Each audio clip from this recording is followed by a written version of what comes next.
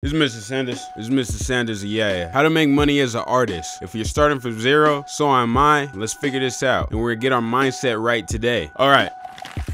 Everything that we know about music and business, if it hasn't been working previous, we gotta throw all of our preconceived notions out the window. I thought I knew how music was supposed to be made. I thought I knew how artists were supposed to behave, but I'm realizing I gotta just reset from zero, get a whole different perspective on this thing, and build a foundation. So I was watching KSI versus Tommy Fury.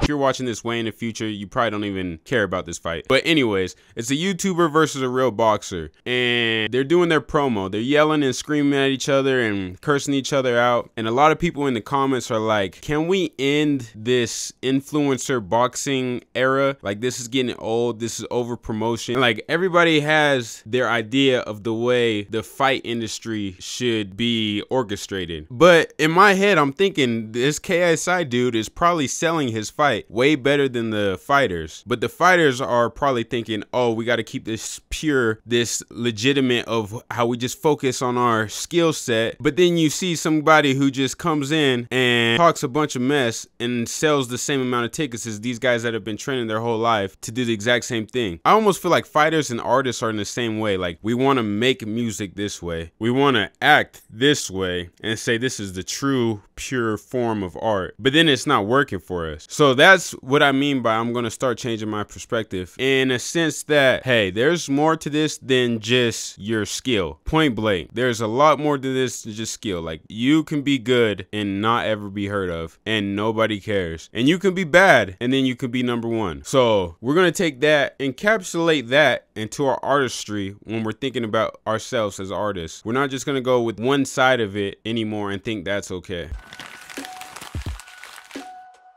Kind of what I talked about in my last video, a lot of our problems are our limiting beliefs. We want to do what we want to do. We want to do what we feel comfortable with, and we don't want to step outside of our comfort zone because we worry. I worry in many ways. I try to sell beats. I don't really promote. I have a feeling my beats aren't good enough yet. I feel like my music's not good enough yet. I feel like my content on YouTube is not good enough yet. That could be true. That could be false. But what we're going to do from now on is we're going to just constantly test our limiting beliefs to the maximum degree. Like, I'm not gonna be the judge as if my stuff is good or bad, but I am gonna get my stuff in front of more people, or at least try, and I'm gonna try to do it the correct way. If that means packaging things different, if that means flooding people's timelines different, direct messaging people, whatever that means, I'm gonna have to take a different approach. And to be able to do that more effectively, we're gonna have to remove our ego, our sense of worth, our emotions from this whole equation. Last thing I want to say on this question. I want everybody here who has ever struggled with insecurity, being able to not feel comfortable with themselves, looking at themselves on camera. Your parents didn't affirm you. Your brother didn't affirm you. Your last recent relationship, your ex didn't affirm you. And now you have low self-esteem issues and different things that are going on, and you're not able to feel good about what it means for you to create content. I want every single one of you guys to please be a business owner and not be a personally attached to the content that you're creating.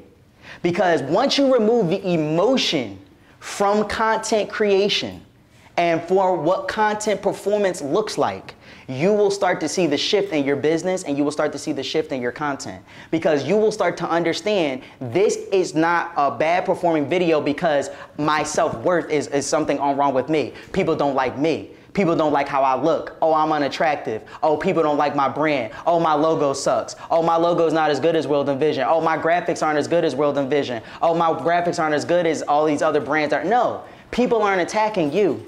They want to be able to consume the business. So many of us, what ends up happening is that we allow our self-esteem to be the reason why we don't create content, and now our businesses never grow because we are so emotionally attached to the outcome of what's taking place, instead of removing our emotion and being a business owner and being a provider and somebody that's going to go home from this event, look your people in the eye and say, I got a plan. It's okay. We good.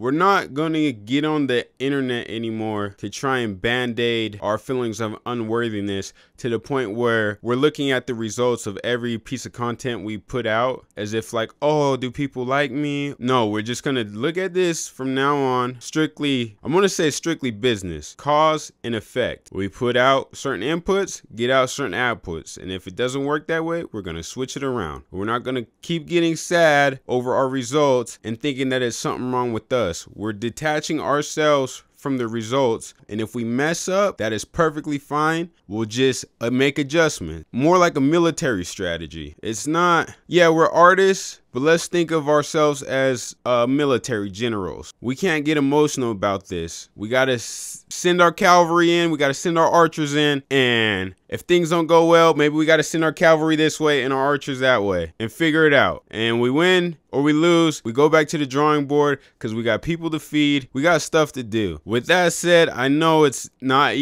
always easy to just completely always take your emotion out of it, but you see where I'm getting at. It's a perspective shift. Next one, a clear, decisive plan. I think this is what I've been missing most of my time trying to be an artist. Clear and decisive plan. I think you should look at what the end product is and then reverse engineer that. And I know a lot of people are like, oh, imagine your house, imagine your car. That's cute and all. Like, oh, I'm gonna be driving this nice car. Look how cute I am in my car. But I think we should be imagining what the business structure will look like in the end. What kind of products are we selling? What are our customers saying about the products? What are they thanking you for specifically? Why do they like your products? Why do they see value in your product? What is your day-to-day routine look like? And also, what does the business operation look like in general? Because then we can just reverse engineer that and work up to it. Me, the main things I do right now, make beats, YouTube videos, I like skits, and then the music. The main product I want to sell is the beats. I want to set up a certain program for beat making that I feel like was missing when I was learning how to make beats. I don't want to get too into that right now because I don't want somebody to jack my idea. But anyways, I know now that I have an end product of mine of what I want it to look like, I know what my customer avatar should be, and it's fellow artists, and it's also any other type of creative. And I know what my end product should be that I'm selling. And it should be things that to help the artist. Even as I'm saying this out loud, it's not as clear as I would like it to be. So whatever your situation is, you would probably want to break it down, write it down, make it as clear as possible. That way you can reverse engineer and know the end that you're working to. And the end that you're working to is just not some random Porsche on your vision board. The end that you're working to is an operation that you know that you can envision working a certain way.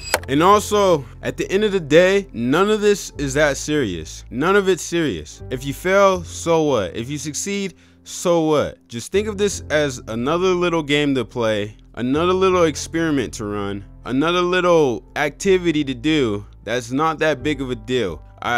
I feel like we've all put our self-worth in this artistry stuff so much that to the point that like it's devastating people when things don't go a certain way. I understand when you have like people if you're feeding people off of this, it's a little bit of different pressure. But anyways, don't feel the need to get it perfect. Also, I think a lot of times I have a lot of things in the notes that I never filmed. I have a lot of things in just notes that I never filmed or that I never filmed because I was so worried about it being right that I didn't do it at all. And even as like I'm filming this video, I have my notes and everything, and I'm just like, oh, worried if I get it all in. I can always make another video adding the stuff that I missed.